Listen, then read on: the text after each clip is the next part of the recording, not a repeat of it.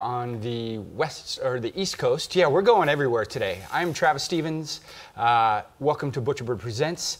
Today we are doing a very special Butcherbird Presents where we are interacting with the Stareable.com community in a Ask Me Anything. I'm here with fellow butcher and filmmaker Stephen Calcote. Say hello to everyone, Stephen. Hello, everyone in TV land out there across the world. And I want to say good late evening to Victor Wong in Hong Kong, who watches these as well. Yeah. So it's worldwide. Worldwide. We are seriously worldwide right now. So listen, we have something that we've never done before. We are taking our Butcherbird Presents feed that usually goes only to our Facebook audience, you know, our moms and aunts or whoever's tuning in out there. And we are embedding that via YouTube today. Yeah. We're actually dual streaming to Facebook and to YouTube, and then embedded link on Stareable via our YouTube Live. So all of the questions that are going through the Stareable.com website are coming to us, and then our answers are going back out via video, the world of technology, to the Stareable.com website. And our local moderator, we should say, is Lillian Diaz-Prisbal, who is another veteran of the show. And she'll keep us straight and narrow as we answer questions as well. If you see us kind of dumbly staring kind of right next to camera, it's probably just us. Yeah, it's just who we are. And I'll bust out the old man glasses and be like, oh, okay, beautiful. So kind of without further ado, I would like to say that I'm really, really excited about today's episode because it is interacting with the DIY indie filmmaker webisode kind of community who is very interested in the things that we are very interested in. And this specific platform and our workflow today is built around that spirit. And full disclosure, neither you nor I went to film school. Absolutely everything that we have learned has either been making it up the best we could, learning from it on set, talking to mentors in the industry. So I would say, are still in an ongoing film school, if you will, for our lives. Yeah, never stop learning, never stop experimenting, never stop reaching out to mentors and relationships. And those really are the kind of key things that I want everyone to take away from this AMA, because if you ask me anything, those are probably the answers I'm going to come up with, I think. Very good. Yeah. Do you want to talk through just the tech of this, you know, and just kind of hang a lantern on what we're doing today? I think is a really good example of the spirit around here, which is when we've never done anything before, when we don't have answers to how to do it, we find the answers. That's right, absolutely. We make it up. If there's not an answer out there, we make an answer. And, you know, we learn from our experimentation. That's why we were like so excited to do this. It's like, we've never done this before. How do you do it? I don't know. Let's figure it out. How do you link into a live AMA with a completely different site, right? So to give you guys, Griffin, can we switch to the dark side? Can we go to the dark side? Actually, we are not doing the dark side today. Oh, we're staying on the light side, but we can talk about the dark side. Talk about the dark side. I want to go over and grab a camera and like flip it over. Yeah, we call the dark side. Actually, if you want to do that now, you could actually swing one of these cameras over and show behind there. So what Travis is doing right now is he's taking one of our set cameras here and he's going to flip it over and give you a look at the behind the scenes production. So this is our live crew right now. Jared is directing. He's the one standing. Griffin, we've got Mike on playback, Lillian on the cul-de-sac. I'm sorry, Lillian on the Stareable questions, and then we've got Adam at the far end and some kind of sports team hat. I couldn't possibly save my life, but he is going to do the cul-de-sac, which is where we monitor QA and make sure that everything is coming through to you guys out there in television land great. So as Travis gets back here, the reason he hung a lantern on this is because we didn't do this as $1 million satellite broadcast. We said, okay, it's the means of production in the hands of the artist, finally, to be a little Marxist about it. And we said, okay, if we wanted to make a world-class live show, what would we do? Here's the good news. For the last 2 years, Facebook, YouTube, Vimeo, and the big players have made it possible for anybody on the planet pretty much to live stream. We wanted to take our professional filmmaking background and say, okay, let's take that fact, add our professional cameras into it, put the pieces together on a pretty small footprint and very modest budget to make it happen. So here's the learning from that. We didn't take no for an answer.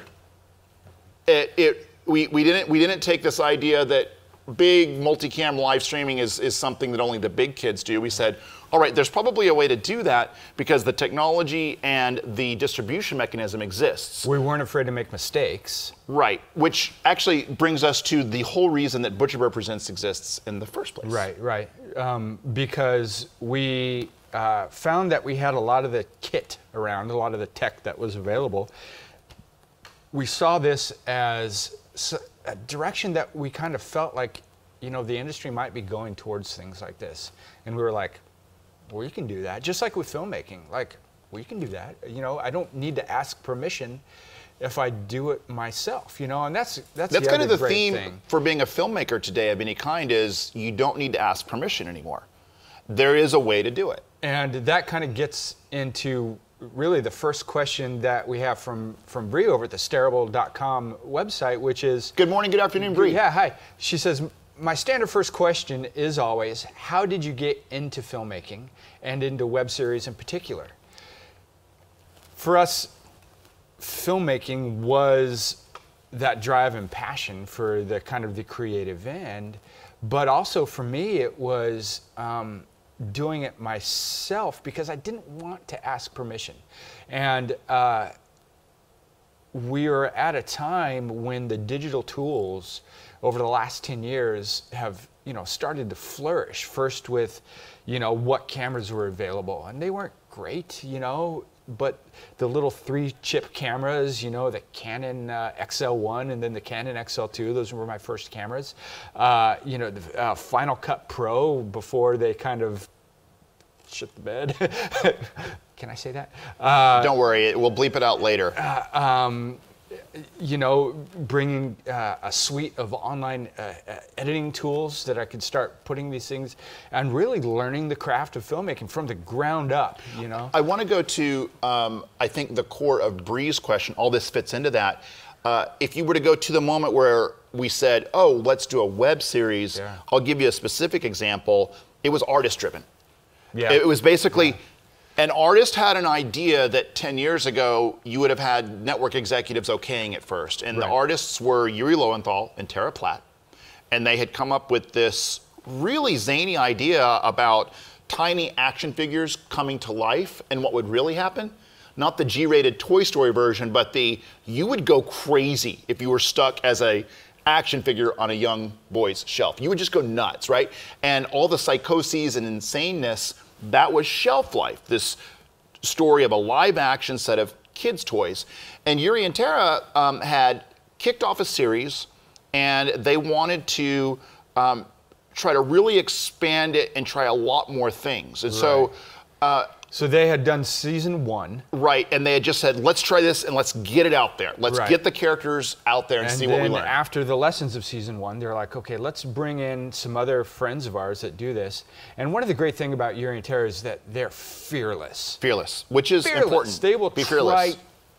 Anything and everything. But it's that pure idea of, we have this crazy story, we have this fun idea, let's put it on its legs and see if we can get a fan following, get a fan base, get people interested. Yeah, so it's really, really from the ground up DIY. And so, you know, when we start doing kind of our DIY stuff, and we'll touch on this for like the feature film that we ended up doing and stuff like that, a lot of what we do is we take we have our creative idea, and then we kind of take a roll call of what assets do we have available, what locations do we have available, and like create the perimeter of the sandbox that we're playing in. It's the old Robert Rodriguez note, write to what you have available. Yeah, 100%. It's reverse engineer out of, oh, you're in Cincinnati, Ohio, and an uncle owns a diner. Well, that diner closes at some time, so from 3 a.m. to 7 a.m., you can shoot in a diner for 4 hours. So write something to that. So that's kind of the first axiom, right? It's the first axiom. Write to what you have. Right. And so Yuri and Tara, they had a lot of amazing kind of actor friends that were willing to jump into the pool and do this zany stuff. And they had a location where they could build a shelf. And so... And they could keep a standing set in basically a studio apartment studio. Yeah. Yeah, it was so small, so cramped, and then we just started exploring the possibilities. And so I would love to do a throw to kind of my favorite of the first DIY episodes that we were involved in, and that was one where we got off the shelf for the first time. But it followed the rule. Yuri and Tara challenged us to get off the shelf, which where all of season 1 was, and they said, how do we get off the shelf? And you amongst us had a house. And we said, well, what if this house were the boys' house? Yeah. And so that was another thing that was available. And we said, okay, what can we do to make the house really come alive? Yeah. So without further ado, yeah, Mike, why don't you play that back and we'll show TV land out there what it looked like.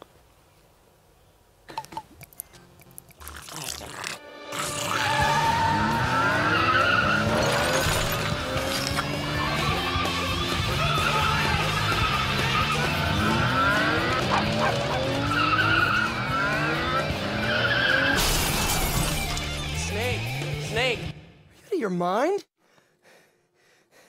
Where would we park a pink Corvette?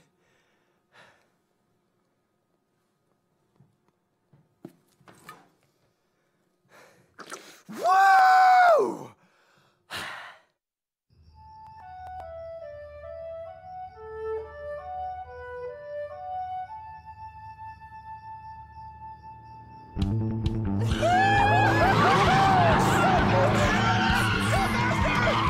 Who needs markers when you have this kind of power between your legs? Hold on to your ball sacks, boys.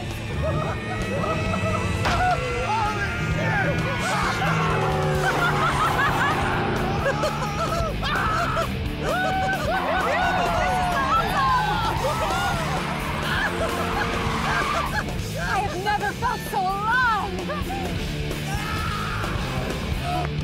Snake, batter up!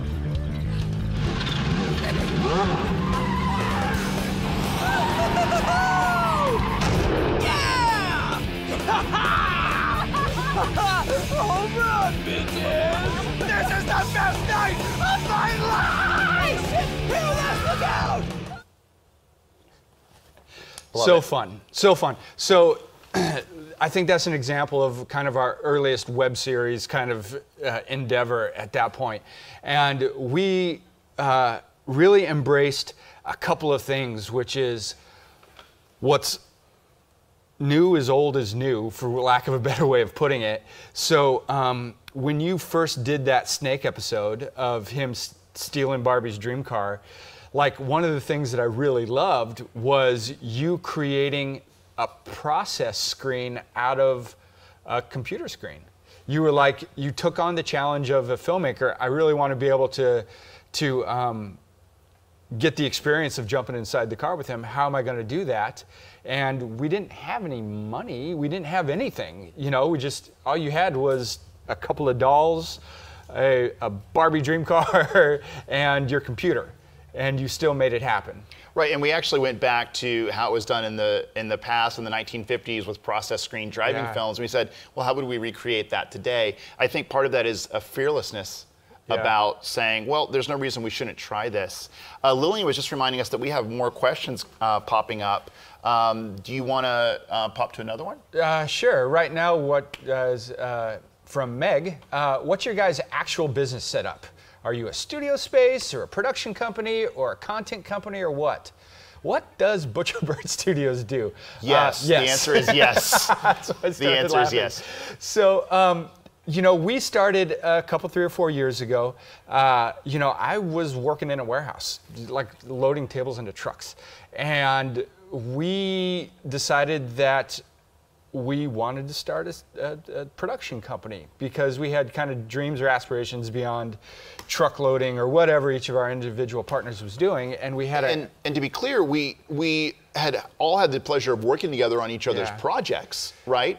And we knew that we liked working with each other, and we wanted to make more films stronger together. And we found a group of people that do, right? We were all directing stuff, no matter what, no excuses, and no matter what was going on, or like the kind of brutality of the relentlessness of life, we found a group of like individuals that were doing things no matter what the challenges were kind of being thrown at us. We're like, these are the type of people I want to go into business together. And so we identified revenue streams, right? So what do? We do everything that helps us kind of pay the bills. So we service client projects. We create our own IP. I don't know. I would provide a foundation. So an answer to the question about what is Butcherbird, we're sitting inside of our studio space, which is a main stage white cyc. Next to this, if you were to walk out the door here, is our house/office, where we have about 8 of us doing a wide variety of everything from corporate videos and documentaries to music videos to pilots to basically the full suite of agency/production company services. Right. And, you know, from my perspective, when I was kind of setting up the infrastructure that helped us exist, one of my main goals was to whittle away at the overhead. All too often, you know, I went and talked with young production companies, whether they had capital investment or not, and you get so eager. You want to go out and get the stuff that helps you do your stuff. And I was like, okay, what do we need to do to put into place that helps us exist while paying for itself? So I went out and started exploring the relationships that we had in play. And that's kind of another axiom that we live by, which is if you do not have money to do something, then relationships are your wealth. Relationships are the other way. Relationships are your wealth. This town operates on money and relationships. We don't have money, we have great relationships. And so when we do things, we find out who our partners are. And those partners are the people that are operating camera for you. Those partners are the people that are in front of camera for you. Those people are the people that are, you know, building your sets or letting you film at their locations. And I cannot stress this enough. Relationships make the world go round. And you have to find not just how those relationships can help you, but you can help them. It has to be a two-way street. Like, we are friends, honest to God friends, that make our business possible. And if it were not for them, if it were not for the Nick Novotnys or Joe Marines or, you know, Stephen Morenos or any other that 10,000 people that I could give a shout out to. If it were not for them, you know, the William Hadleys, gosh, I don't even start naming names because there's too many of them. We wouldn't exist. We exist because of them, and it's this wonderful, mutually beneficial ecosystem where they're working on our projects and we work on their projects. Yeah. So that's the big answer to what is Butcherbird. It's specifically a content production studio for companies, agencies, etc. But it's also a creative, collaborative powerhouse that brings a lot of artists together. Yeah. Jay Castor, Jamie Lancaster. Hi, Butcherbird. Love the ethos of not wanting to ask permission. It's big here in the web series world. What's your advice for total newbie filmmakers to make great things, especially if, like you guys, we didn't go to film school? I love that question. Yeah. I love it. What is it? Find your resources. Find your resources. Like, what do you have available? Like, you know, I mean, lights, camera, action, right? Right. Right? So what do you have materially to support your dream of being a filmmaker? Sure. Who are the people that are willing to jump in? Because, like, listen, we've all heard the stories about there's too many gatekeepers. Too many people say no, right? And I get it. Everybody says no. I don't want to hear about that. I want to hear about the people that say yes. And then the people that say yes, what can you do? Like, what can you do? In short, for me, web series are the new proving ground. Yeah. So it's not that your web series is going to get you the direct filming next Star Wars gig. It's, do I take you seriously as somebody who actually does things, right? Who actually, as you said, is a doer. And I want to share with you something that I say to clients now. And I pull out my filmmaking tool, my iPhone in this case, and I say, everybody's a filmmaker. Yeah. And to answer your question directly, Jamie, if you have a phone with a camera on it, that is all you need to make your first web series. Seriously, it is. If this is all you had and you could afford, or something like this, then you could write a web series where you had characters close enough to the camera and the microphone, and then use free editing software online. That is the baseline today. Right. And in fact, you're competing against thousands of people across the planet who this is their camera, and it's good enough to pick up dialogue, and it's good enough to film two people talking, and there's a story. So that's my advice, is find the best camera you have if you're getting into web series, and start making a show that's designed around that. And I don't mean to be reductive at all, because you should know that we've started cutting in iPhone footage to a lot of our projects for clients, et cetera, because it's the phone that we always have with us no matter what. Yeah, and they're becoming better and better. And I think to kind of riff on that, find out what your blocks are. And I think all too often, the block that people run into is this idea of quality or perfection. And I want to get away from that. Like, if you're going to strive for perfection in the first thing that you do, you are never going to do anything. Strive for completion. Strive for finishing. The people that we started to get in business with are the people that made a name for themselves within our kind of friend group for finishing the things that they started. And I cannot stress that enough. Flakiness is bread and butter in Hollywood. Well, and here's a raw truth. Hollywood is littered with unfinished projects, and you don't get credit for the project you didn't finish. Yeah. The primary mission when you're starting out should be to finish it, learn from it, and move on. And take that group of people that you started with, and the actors, and the script lessons, and write the next one. Yeah, and then from there, give an honest quality assessment of what you did create, and don't be afraid to take notes. Like, so too often, and I'm guilty of this, when I first kind of started my artistic endeavors or my business endeavors, I wanted to sit back and appreciate the things that I created, right? And so I was really nervous about that note-taking process. Right. Like, I want to be Amadeus. Why can't everybody understand my genius, right?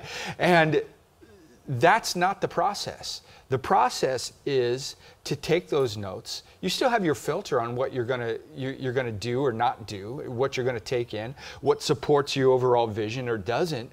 But you need to learn to take those notes, find the people that you trust that give the notes that you need, and keep raising that quality bar higher and higher. Amen.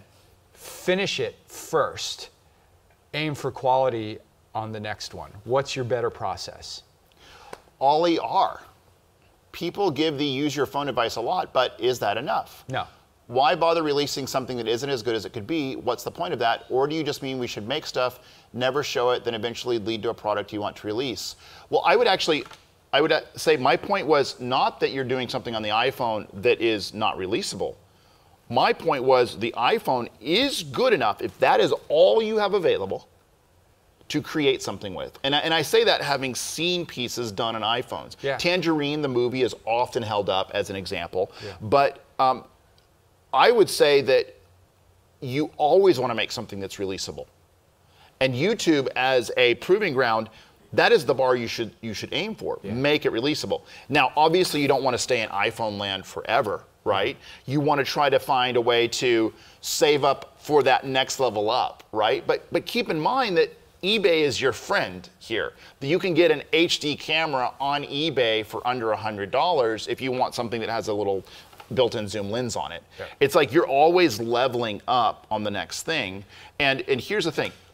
if you're wanting to shine, if you're wanting to prove that people should look at you, it's doing the best version with what you have. So it's not empty advice at all to do it on an iPhone. And I would say another kind of add-on to this is, listen, you know, invest in what moves the needle. And for me, if you're just starting out, everybody focuses on picture. Picture, picture, picture, picture, picture. And I'm going to do a shout out to our audio friend Ben Chan and say, if you want to lose your audience quicker than anything, bad sound, right? So as a indie web series, somebody coming in, focus on sound and not picture. Picture can be a style choice. Bad picture can be a style choice. Black and white, low res, whatever. You come with an artistic reason for why you're doing what you're doing. People, like in Kill Bill, Tarantino had like just black on the screen for like 5 minutes that had nothing but like sound overlaid to it as Uma Thurman was like buried in a coffin. Bad picture can be a style choice. Bad sound is always just bad sound. I want to amplify something off of the web series, doing whatever you can with the tools you have. Now, obviously, if you're J.J. Abrams and you do a web series that's not superlative in some way, it's going to be really strange, right? But if you're coming out to L.A. from, I'll use Cincinnati as that example again, and you land here and it's like, hey, I want you to see this thing I put together in Cincinnati. Here's what I'm going to be looking for. What was the story? What was the dialogue? Was it interesting? And what did you do with the camera you had? Yeah. Was it dynamic? Did you come up with angles? Did you come up with shots that told the story in a better way than just filming it straight on would have? I want to be in a place, as I'm examining you, the new kids' material, where I say, wow, think of what this kid could do, and by kid it could be anyone from 10 to 80 who's just starting out. Think what they could do if they had a better camera or a better lens, better support, better support, etc. Working with professional people. So did your story get out? Is really the standard that I'm talking about here. Did your story get out? And then I would also kind of play test that note-taking thing because I'd want to understand their process. So, like, are they mature enough in their timeline to be able to come into a professional environment and take notes? And I got to tell you, when you're working with clients, when you're not kind of living the Kubrick-esque, my vision, I am a cinematic god kind of thing, you're coming in, it means that you need to play well with others. It means that you need to be able to take those notes. Yep. And I want to kind of play test what that feels like. That's a good point. Once you're in the room, it's not just what your material was, but how you talk about your material and how open you are to improving. Yeah, which comes to, do you have any advice for working with friends? SL Jane, I've done it before, and sometimes mixing business with pleasure or social life doesn't work out well. Frowny face or side face. Okay, so listen, this peer directing, peer managing, I don't care whether you're working at Pizza Hut or you're working in a film set, it is always hard. It is always hard. This is what I personally, because I am friends with a lot, most of the people that I work with. I don't have to be friends with them, but I happen to like kind of have a good filter, and we have amazing people that work with us. I look for people that can not take it personally. When we're doing that kind of work grind on pushback, I don't necessarily agree with this or whatever. I look for communication patterns. I look for people that can just talk. Just talk. Throw out ideas. Spitball things. This is right, this is wrong. I don't necessarily agree with this, but I don't necessarily need to be right all the time. I don't need to have my way all the time. I want to give another perspective on this. I think you're talking very much from the director's perspective of you're auditioning your friends for who's going to be in this group of people that you're brought on and keep working with, and that's vitally important. I wanted to give some really good example from one of my favorite directors, Heather D. Michelle. She is the ultimate director who corrals friends into becoming a part of her productions. And if you walk onto a Heather D. Michelle set, she makes a warm, friendly environment where she's probably feeding people constantly. and she's having a good time, and people feel like they're part of this family. We endeavor to do the same thing. Heather's one of those directors where I've actually gotten to be on somebody else's set, right? And so the point I'm making is, if you bring friends in, it's not just them proving that they can be on your set, it's you doing everything you can to not make it work. I mean, to not make it feel like work. Right. Well, and also on that kind of not make it feel like work, that comes, I think, in valuing people's contribution to what you have going on. Listen, if people are giving you time, that is a gift. Cherish it. Time is the ultimate currency. We only have so much time on this earth, all right? And if somebody is going, I value you, and I value the kind of dream that you have going forward. So this is the director saying to me, your crew member. Yeah, I'm saying to you, thank you. And I'm saying to you, thank you. And this is how I kind of cherish that, by being prepared, by having my fix it and prep done to the nth degree, by not wasting your time. When people step into our Butcher Bird kind of greater environment, and that's whether it's coming from you, from me, from you, from Jason, from Michael, from Lewis, any of the people that are involved in our environment, most of the feedback from people that are coming in for the first time are like, oh my God, I've never walked into a space that was more methodically run. Everything seemed to run so smoothly. And that's not just because that's good for budget and everything else. It's because we're trying to honor our friends who are involved. Yeah, honoring the time. And so interestingly, having friends on a set requires more pressure or more responsibility to them. I'll say one more quick thing before we move on to the next one. If you were to get inside of our crewing and planning meetings for paid projects, because we do a lot of paid projects, we do a lot of volunteer projects, we're saying, of this big group of friends, who do we want to say, you've done a lot of volunteering for us, I want to promote you into a paid member of a big client project, or you know what, yes, we could work with X person again, but I want to give some love to this person who's given a lot to us. And not to mention as well that a lot of those family volunteer gigs are auditioning crew members for the big cannot fail Intel project or Boeing or whatever it is, because that's a truth as well. So one more raw truth before I forget. If you're going to work with your friends, the truth is not everybody is built for set life.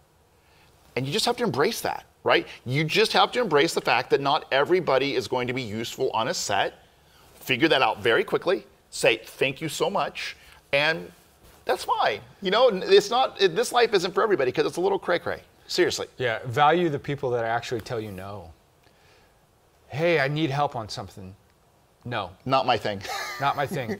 Is so much better than, yeah, I'll help you, and then I don't show up, or I don't contribute in the way that I've kind of offered. And the positive thing there, the positive version of this is, we're looking for the people whose eyes light up when that crazy project comes up. So Steven Moreno, who's DPing my next piece, which is a sci-fi feature, his eyes bulged out cartoon-like and lit up when he said, DP, your sci-fi feature, oh my God, yes. So it sounds like fun. It sounds like fun, yeah.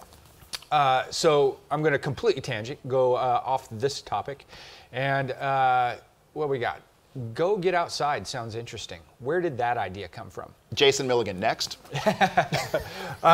So Go Get Outside is one of our things. So Mike, actually, since we have things to throw to, for those of the people that are out there that don't know what Go Get Outside is, let's cue up a clip and give a little introduction to that. You ready for it? It definitely is an otherworldly environment. It just doesn't get boring until the waves stop. You're going to areas that the majority of the population won't ever see. I believe that anyone that can walk can be a hiker. I'm a surfer. Canyoneer. A hiker. And I'm a caver.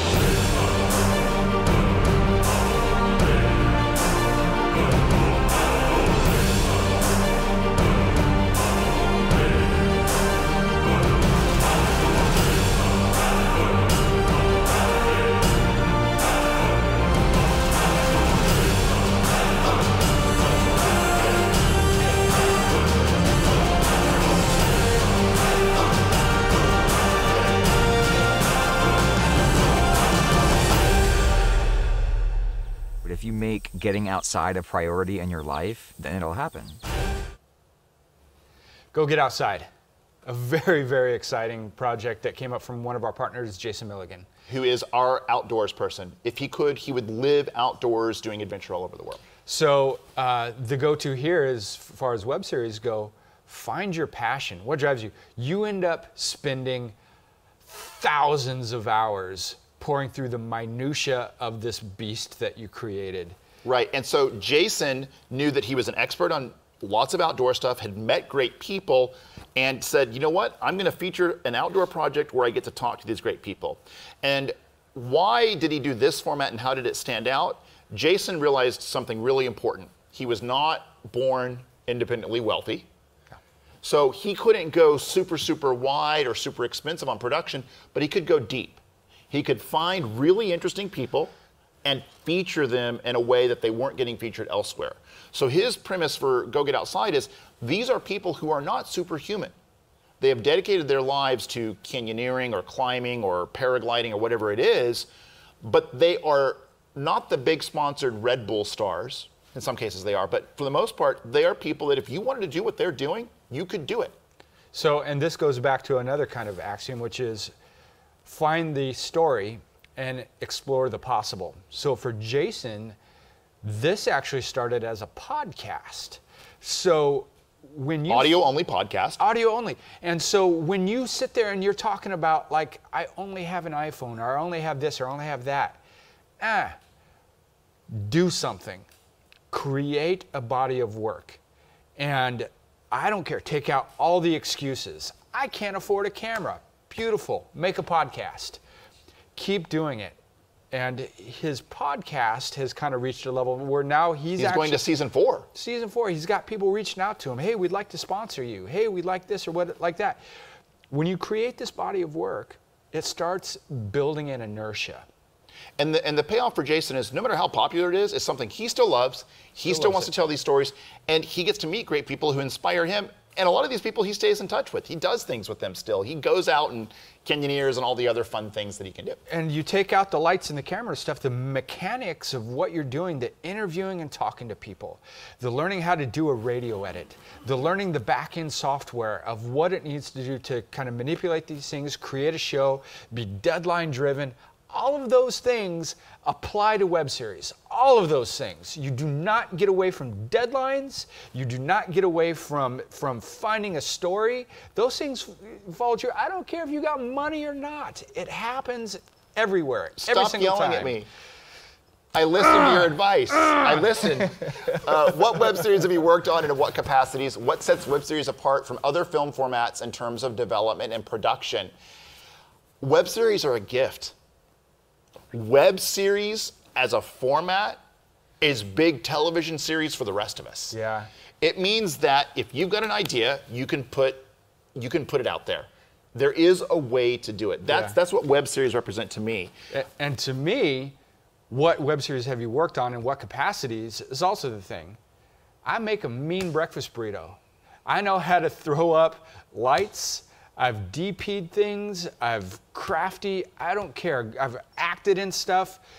When you're talking about learning the craft, for me, that's an immersive thing and learn it all. You have to embrace running every role and knowing how to do every role. Support your friends, they'll support you, and throw yourself into being the best, this part of the machine, this cog, that you can be. Take that part away. You want to be a good friend, you want to be a good contributor, take that part of stress away from the person whose vision that you're supporting at that point. And if that means just making sure that everybody's fed, seriously, mean-ass breakfast burrito. Right, which is come in handy. You know, the 2 follow-ups on that are, you and I did Shelf Life together, and that was over 40 episodes across 4 seasons. We're entering into almost our 40th episode on Butcher Bird Presents, giving you that range from comedy all the way to nonfiction. The beautiful thing that's made it really worth it for us on both sides of those volunteer projects is that we've taken all that learning and put it into client work. So block shooting, efficient filmmaking, keeping your crews and cast on the high energy level, right? So something very recently we did this insane project for this ASMR food production. QuickBooks sponsored, amazing entrepreneur named Heidi. Heidi Salsa is her project. And nobody thought of it as a web series, but we created 6 individual ASMR sensory experience pieces about making super fresh salsa. That was a block shoot with all the same components that we did with web series. So it's a slightly unusual answer that I want to really highlight, is that web series is, in a way, the new film school for those of us who can't afford film school. If you treat it as real production, everything you learn there, everything you figure out there is going to go into your client projects and then to your bigger projects. Bigger projects. And this fall, I will start broadcasting a web series live experience that put together as a feature, but everything that we've learned on every one of the more than 100 episodes you and I have worked together across our different projects is going to go into that big funded project. Or non-funded projects sometimes. Or non-funded sometimes, but sure. still big. And so to kind of, I'm going to put a lid on this, throw to a question is, how do you come up with the idea for Better Off Zed? So to get into that, quick throw, Better Off Zed. Can we cue up the trailer so that people kind of get an idea of what we're talking about here? Independent feature film. Independent feature film, trailer for that. Might Morning, Bill. Playback for Better Off Zed. Morning, Bill. Morning, Fred. Buenos dias, Senor Gomez. Maria, are you laughing? Ow.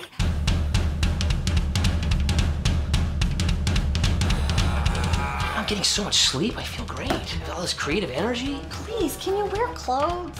At least wear pants, okay? It's all good. Okay, what about Mark? Look, he's not gonna get out, I promise. I'm not gonna sleep with him like that. Come on, trust me. Don't you fuck this up.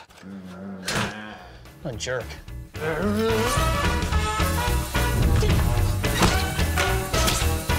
don't feel anything. It's like we're already dead. There's no stress here. I mean, there's no mortgage, no bills, there's no debt. Student loans? Yeah, gone. This is the best thing that could have ever happened. We have plenty of water. We have oranges. And we've got electricity.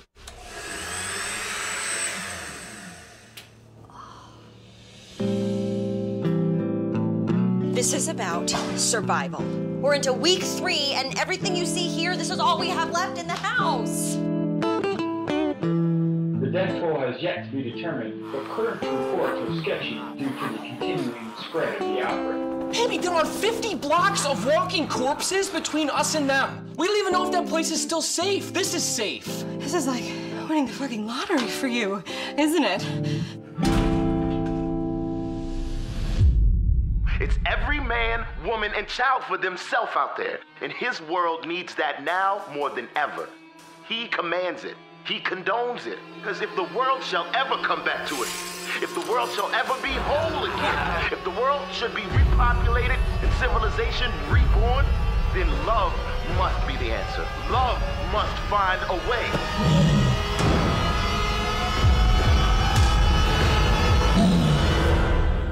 I married you because if anything like this was ever gonna happen, I wanted it to happen with you.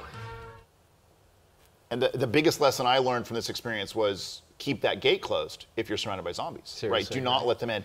I'm going to answer the second question that we have up on the screen first. Why do we do live QA? Because it is exhilarating, because you never know what's going to happen. So we just saw that the playback was a little bit stuttery on that. Yeah, it's not what that stutter is not what the film looks like. Zed does not look like an old silent film that's been sped up. Yeah. So quick question was, why do you do live QA? We do it for the experience like this. We love talking about it, but also it constantly challenges us to fix problems before we get on a big live project for a client. So, just a couple of months ago, we did a 1 million view concert for Intuit up in Silicon Valley. but we had done a year of live before that learning lessons, right? So that stuttery playback, okay, noting the stuttery playback of the trailer, we'll debrief on it afterwards and figure out why that happened, and then the next project won't happen again. Buggy premiere issue, whatever. And somebody told us that we had some audio delay issues. So we have an audio delay box that we put into the chain so we can actually actively adjust our audio. So that's the real answer, is this whole thing is a lab. Every time we do this, where we get better for the next one. And there's no fix it in post. It's kind of fix it now. I love the segue into Zed because we were just talking about the Film School of Web Series, all the lessons you've learned, and before you did your first big independent feature, Better Off Zed, as a director and a storyteller, a writer, a producer, let's be clear, you had 10 years of slaving through every short, web series, etc. So what did you learn and how did you apply it to Zed? Well, you know, it's establishing that goal. Like, what flag are you planting and how are you rallying your people, right? And then it's bringing all the lessons to bear. So wanting to move out of kind of the web series world or the client service world and into kind of a feature world has always been the dream, right? And so knowing that's a goal set, and then starting to intelligently bring those lessons that are so important right to what you have. Which was a house. You knew you could own your own house. We had the location. What's an interesting story that we can do?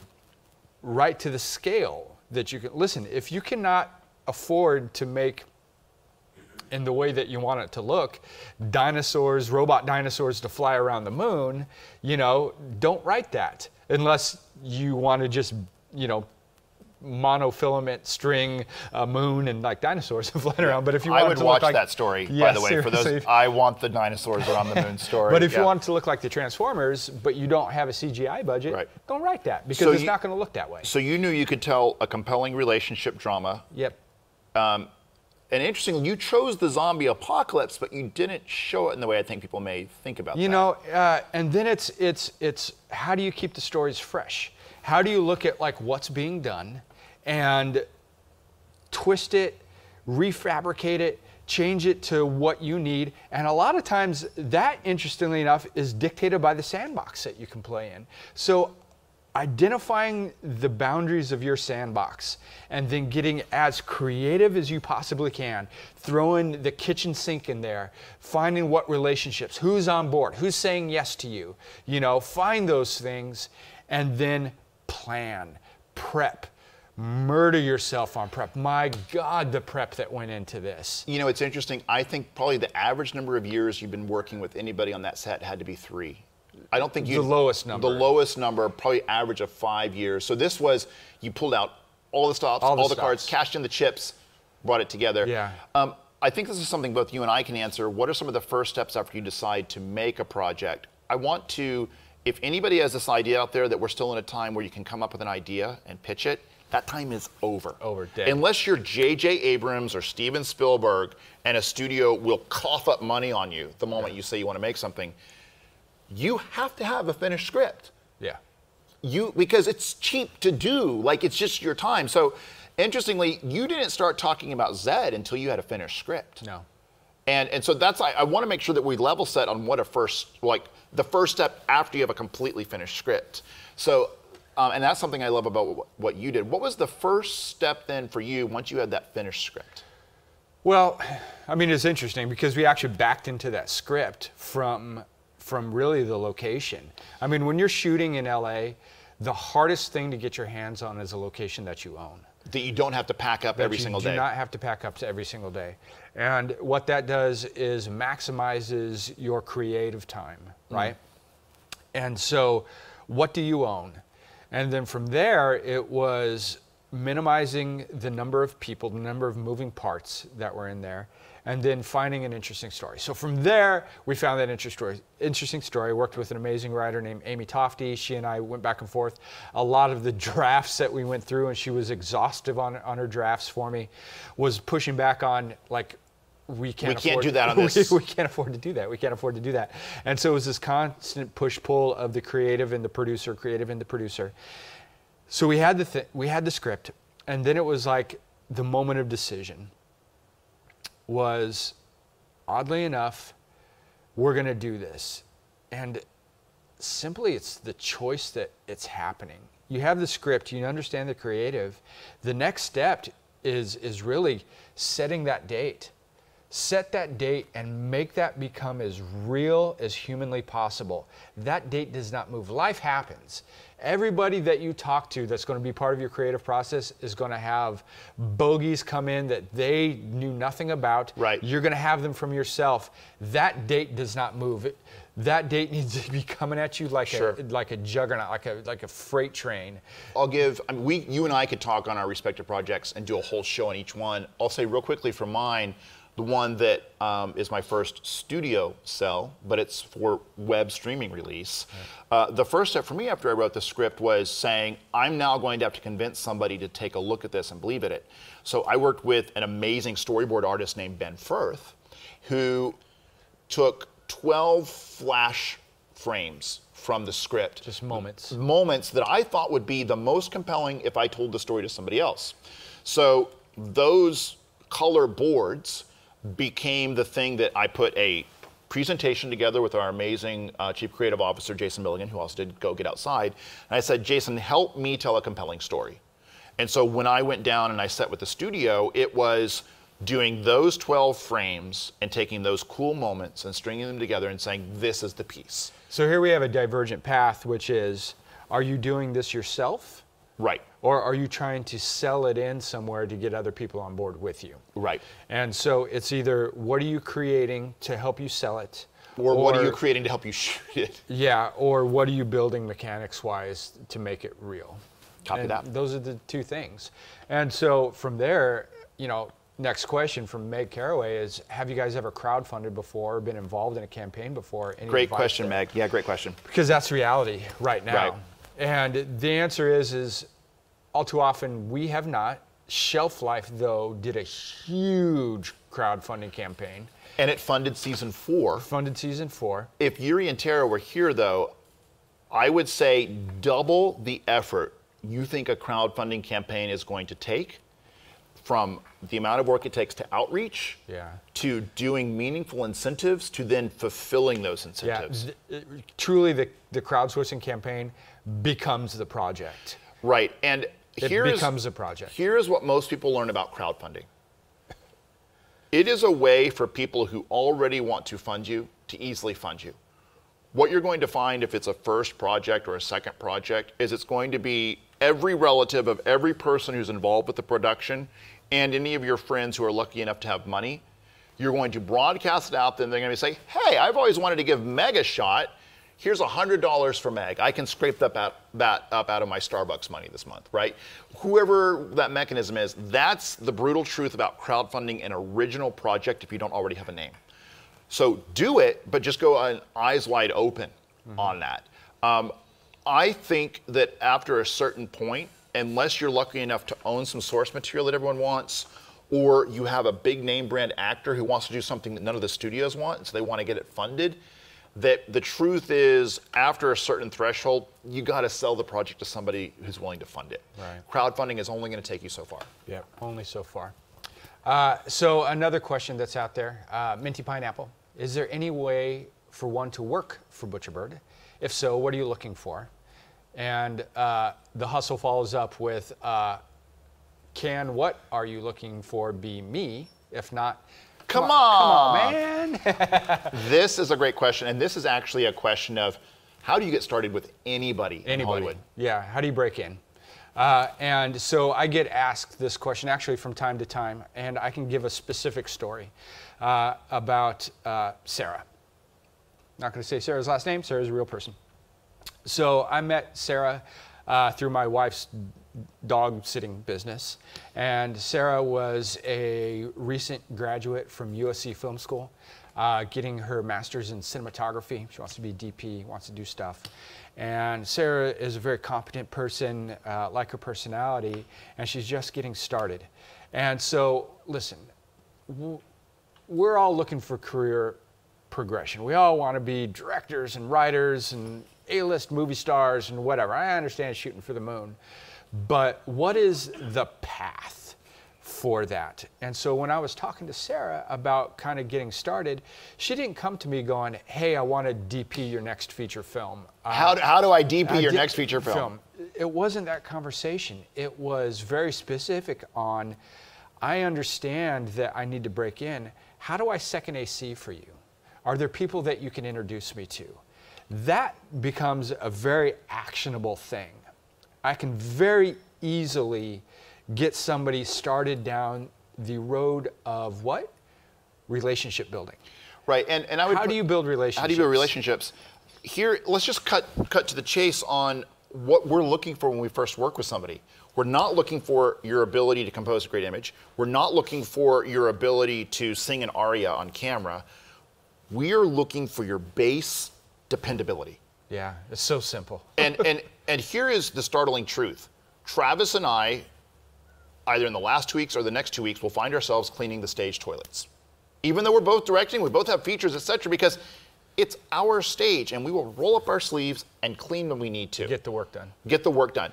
At the same time that we may be on a set a week later with 100 people on it, our particular brand is everybody rolls up their sleeves. Yeah. So the first thing that we're looking for— And the people that I know that have been successful are also those people. And those are the people that I have relationships with, the Linda Morells of the world that are out there that do the work. Right. And you know, every single person on this team back there who's on what we call the dark side behind the scenes, they've done that too. Yeah. And that's an ethos we're looking for. So one, how do you get started with us or somebody like us? It's that you're showing that you're willing to show that you're dependable. Yeah. And there are two paths to that. One is to get involved as an intern on one of our non-funded volunteer projects that you are just starting on. Let me be a PA today and show that it's real.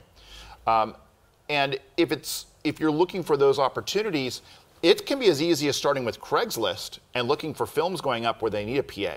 Yeah. You want to meet as many people in town as fast as you can, because then people can cross-verify that you're a real person and that you have real passion and that you're dependable.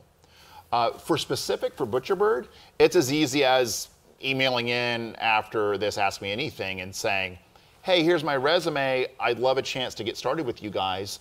And then we have a pile and we say, okay, who's in the want to get started pile? We've got an insane, weird project happening where it's all hands on deck. Let's throw that out there and see if they're available. It's just that easy. And then the kind of segue follow-up is, how do you transition from people from doing projects for fun or doing projects under the same umbrella, but to actually prove something or move forward with your career?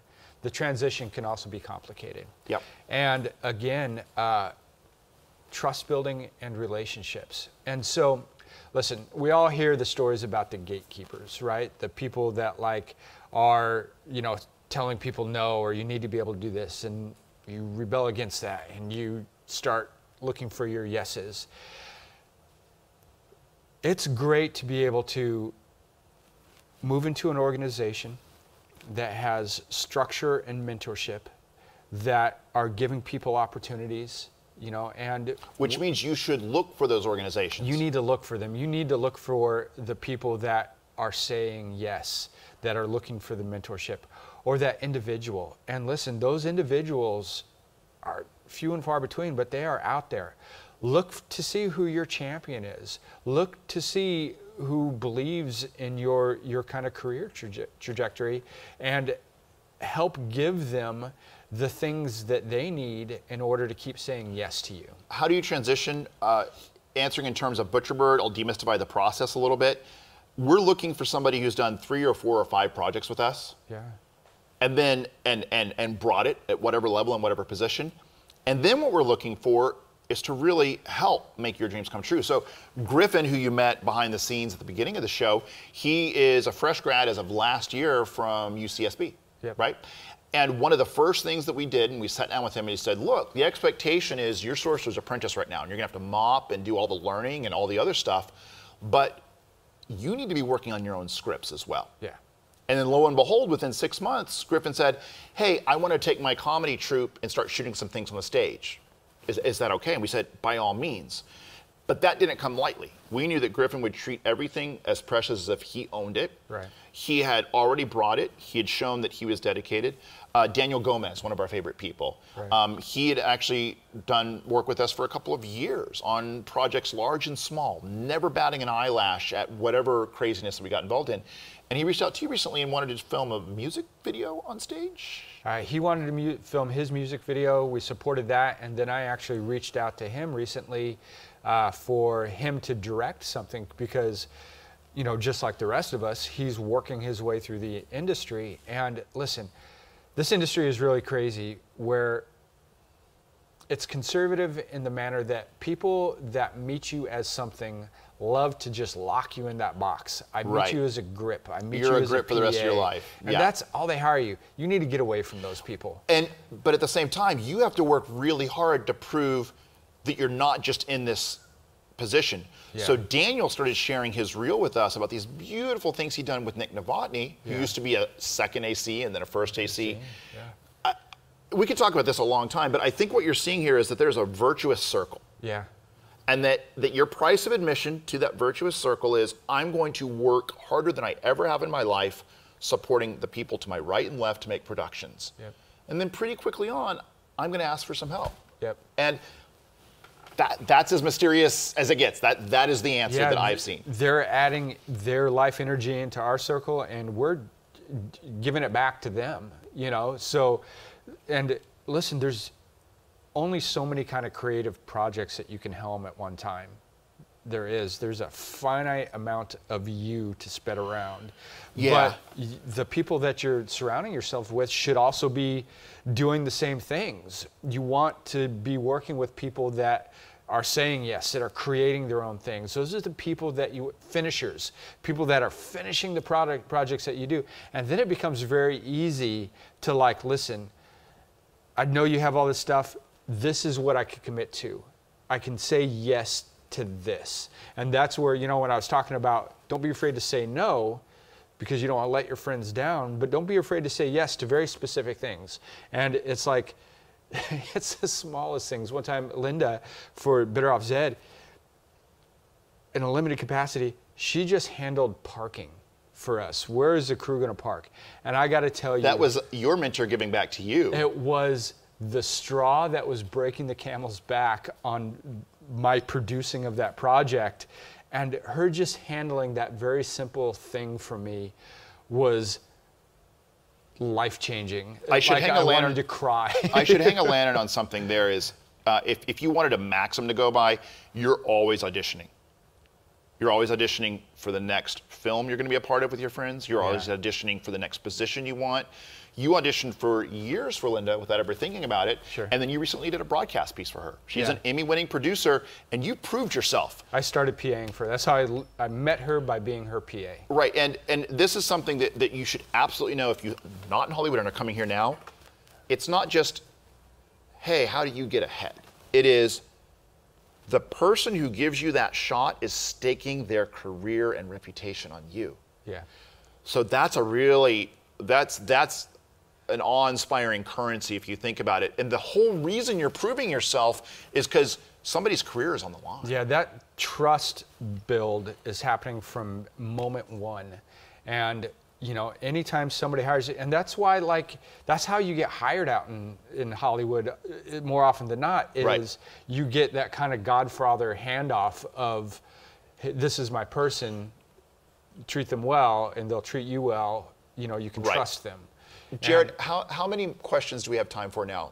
I was going to say start wrapping it up. Okay, do we have time for one more? Let's let Lillian select her favorite question of the remaining ones. Peter, while she's doing that, one of the ones that I saw just now was, how do you avoid becoming exhausted What's funny is Peter Kragowski, who asked that, is a editorial mentor from the start of my career. Oh, funny. Yeah, and so I am grinning because Peter and I have pulled all-nighters for projects. No, you don't. You don't, and so you have the coffee. Yeah, thank you, Jared. Somebody else who started off bottom rung and is now directing this show. I would say to Peter, what I have learned is that you have to maintain maximum life balance before the project starts. That's the only thing I figured out, is that like you will see me doing my best, most regular running and working out and eating right before a project starts. Because I know once the project is going, then it's going to be nuts for that period. So weirdly, you have to work that much harder to take care of yourself before projects. And that's the other reason to keep doing projects that even aren't funded, whatever. You need to find what your work tempo is. You need to find what your envelope is of what's possible for you. And you can't find that breaking point unless you're doing it. And that's a really, really, really important lesson to learn. You're not just learning the job, you're learning yourself. And then finding the difference between this is a one-day shoot and what's the burnout level for that versus this is a 3-week shoot, and how do I create that operational tempo where I can get to the end of that 3-week shoot in a meaningful way before I hit my breaking point and become sick or crash or want to murder somebody or whatever that breaking point is emotionally for you or physically or whatever. And that's why you do the projects. Yes. Big and small. Yes. Never say no. I went through years of my career where if somebody asked me to help them, I said yes, no matter what the cost. The experience. And no matter what I was doing. I wanted to learn every aspect. Hey, I need a grip. Do you know how to grip? No, but I'm reasonably intelligent, and if you have somebody that's willing to kind of help me out, I will learn the lefty-loosey, righty-tighty rule, and I will learn, you know, what a C-stand is. I'll learn all that stuff. I see Lillian has brought up one, and this is about how do you, if you are working with somebody who's a friend, how do you let them go and still maintain your friendship? I'd love to do one more really positive question to end on, but let's answer this real quick. Here it is. You have to communicate as honestly and directly to your friend as you can, and I've had to have the conversation, and it goes like this. Maxine, I really value my friendship with you, but this is not a good fit. We're in a situation now where this just isn't a good fit for either of us. So let's wrap it up today. Let's grab coffee next week and let's move on. And if there really is that friendship that you're talking about there, it's going to be okay. But the hard thing is being brave enough to have that conversation. Yeah, it's for me, because I've actually had the conversation as well. It's for me, and this is absolute truth. I value friendships above all. They are the true lifeblood. It's the only thing that continues. That continues. Projects come and go, and that's like, you will find a way through that. And sometimes this conversation doesn't come during the middle of the project. You got to like befuddle your way through it, figure it out. You'll find a way to do it, and then just address it and be like, listen, my friendship with you is the most important thing. And so rather than have you walk away with the ill feelings or me walk away, it's not that right or wrong, and I'm not looking for like blame game. I never get into anything. It's obviously something about this is bothering you, something about this is bothering me. Let's just call it for what it is and know that I value you more than anything else. And that's clear where we're working communications. from. Yeah, 100%. So we'll finish out on this question, Jared. And not that wasn't positive, I guess, because I mean, that is positive, yeah, because you want to maintain a friendship. And amazingly enough, sometimes it's just not working with that friend in that specific capacity. Sure. Because often I've had those conversations where we did end up working again, just in some other way. Different role. Yeah. Different roles. So Jamie, who we started with, asks, how involved are you in the marketing of projects you make or are hired on? Do you have any advice about maximizing our efforts without losing our minds all the rest of our free time? So let's hit this as a marketing response.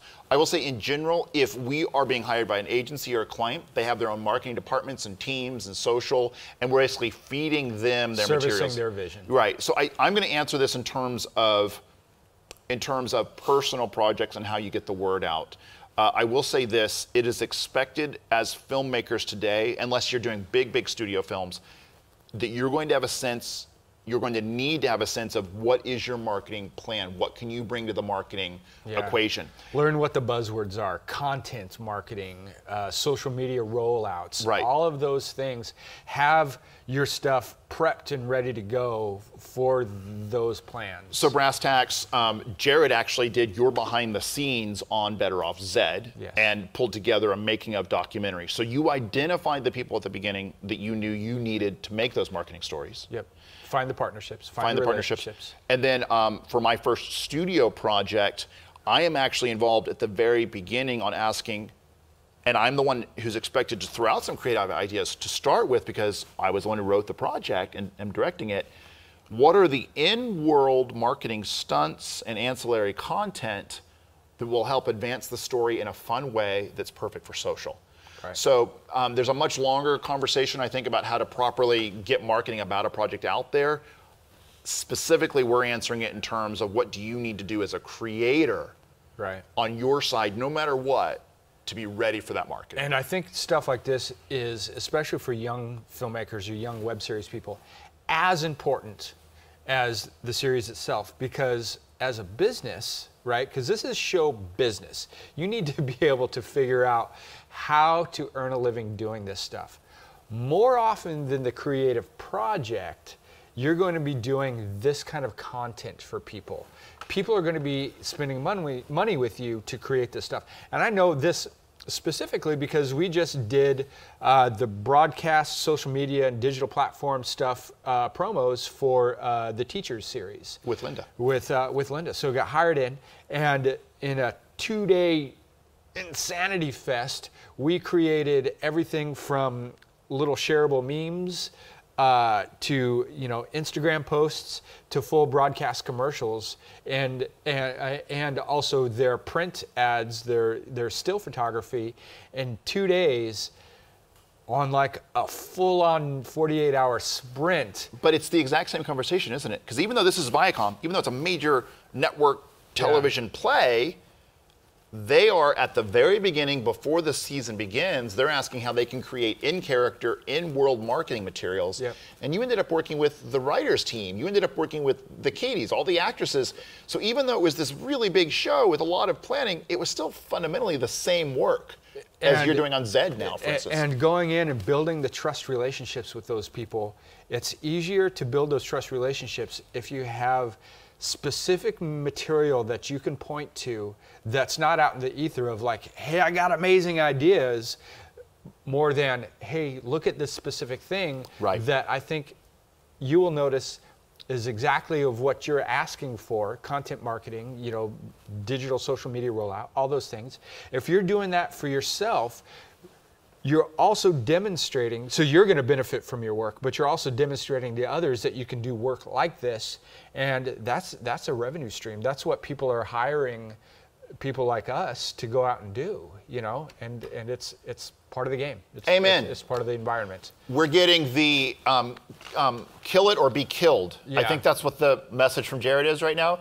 So I want to say a personal thank you to our entire Stareable audience. It means so much to us that you reached out and asked us questions. As you can tell, we really, really cherish the opportunity to try to share some of the hard-earned lessons with you folks. And just so you guys know, we do this every 2 weeks now, really, at Butcherbird Presents, where we get on camera live with digital content creators, people that are working within the digital community, directors, producers, writers, artists, actors, anybody that's kind of doing interesting things and having these kind of conversations. So even though this AMA is wrapping up, don't be afraid to reach out to us via info@butcherbirdstudios.com, via our Facebook or like us on Facebook, Instagram accounts, and find out if you're here in LA based or you're coming out. We're an inclusive community, and we will bring you in. We will talk to you if we have time, if there's whatever, if the stars align.